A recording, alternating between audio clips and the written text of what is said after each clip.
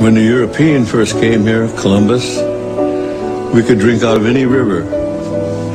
If the Europeans had lived the Indian way when they came, we'd still be drinking out of water because the water is sacred. The air is sacred.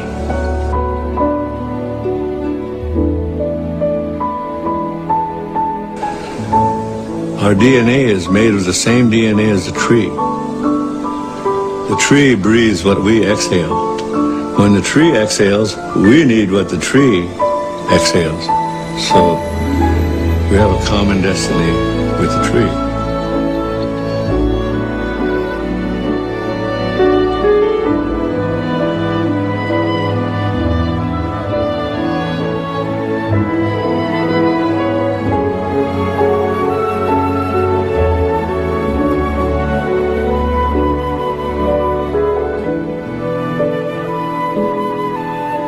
We are all from the earth.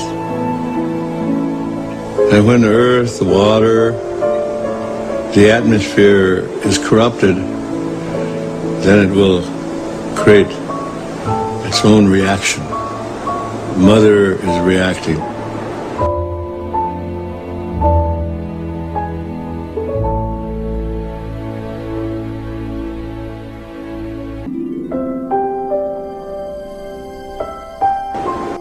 And the world has become, quote, a market.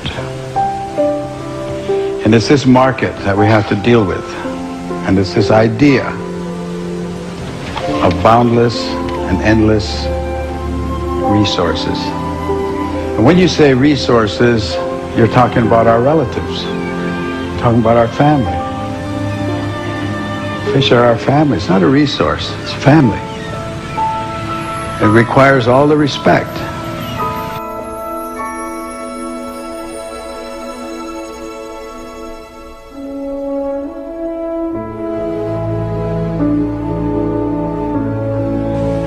The structure of the world itself is such. It functions on natural law, and the natural law is a powerful regenerative process. There's a process of regeneration that continues and grows and is endless. It's absolutely endless if everyone agrees to the law and follows the law. But if you challenge the law, and you think you're going to change the law, then you're bound to failure. And in that failure will be a lot of pain, because the natural law has no mercy. It is only the law. The earth is all-powerful. It wasn't made here for human beings. He said we're part of it. But we don't have to be here because the earth has its own process. And if it becomes to the point where you destroy yourself as human beings and you destroy life and finally leave this earth, the earth's not going to disappear. There's not going to be an end of the world. That's really a very interesting concept to us. No, the world won't end. People's life on it will. So it's not the end of the world you're talking about, it's the end of us. And the world, no matter what damage you think you've done to it, will regenerate, will regreen, will redo everything that was here at one time, except there won't be any people. Because it's got all the time in the world.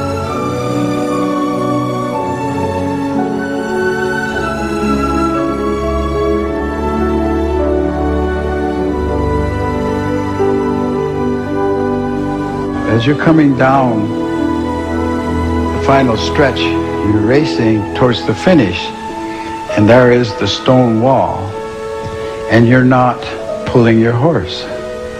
You're not stopping. You're in fact accelerating.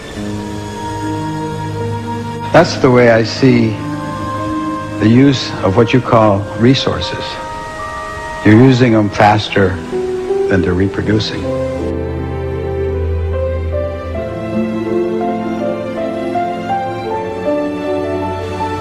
and you're headed towards that disaster, and none of you are pulling your horse.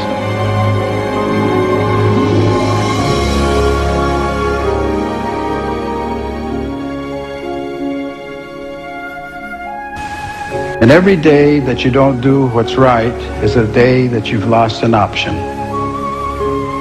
And you're losing your options every day. No tree grows by itself. A tree is a community. Certain trees, certain plants will gather around certain trees, and certain medicines will gather around those certain plants. So that if you kill all the trees, if you cut all the trees, then you're destroying the community. You're not just destroying a tree, you're destroying a whole community that surrounds it and thrives on it, and that may be very important medicine for people or for animals. So you've lost a community, and if you clear cut, which is what's happening in America and Canada a great deal these days, and I guess around the world, then you are really a very destructive force. And simply replanting trees is not replanting community. You lost a lot in the process. If you don't understand that, you will. And that understanding comes in a very difficult manner. That of the 100 dominant economic units in the world today, 100 largest economic units, and that's the word they used, was units. 49 are countries and 51 are corporations. Now, you digest that for a second. What does that mean? It means that corporations are the driving force of decision-making today. And corporations are not concerned with human rights. They're not concerned with human life. They're not even concerned with a proper wage for the people that are working for them. So what kind of decisions are going to be made on our behalf by this economic power, these corporate states, I call them? Oh, there's going to be hell to pay, as they say, for some of the things that are going on now. So I think that people have to become aware and become awake, and not, and power is always in the people's hands, authority. They need to come of one mind, and they need to challenge the values that are being shoved at them today, because this has become a consumer society. It's driven by economics. It's not driven by common sense. You know, it's not good sense to follow somebody just because. Why? You can't give me an answer why you follow him, but if you were going to do something like jumping off a cliff, would you follow him? Would you do that? Use your sense. Use your common sense. Everybody should be their own leader. In other words, do your thinking for yourself. And we look about for allies, we look about for friends, we look about for people who will understand and agree with those mandates of peace. That we are now placing in your hands all life. And it is your responsibility and it is your duty to look after all life. And so when he was speaking like that, he wasn't talking about our aunts and our uncles and our cousins and our fathers and our mothers. He was talking about all life. He was talking about the trees. He was talking about the fish, animals, everything that grows, everything with life. Because it is a family.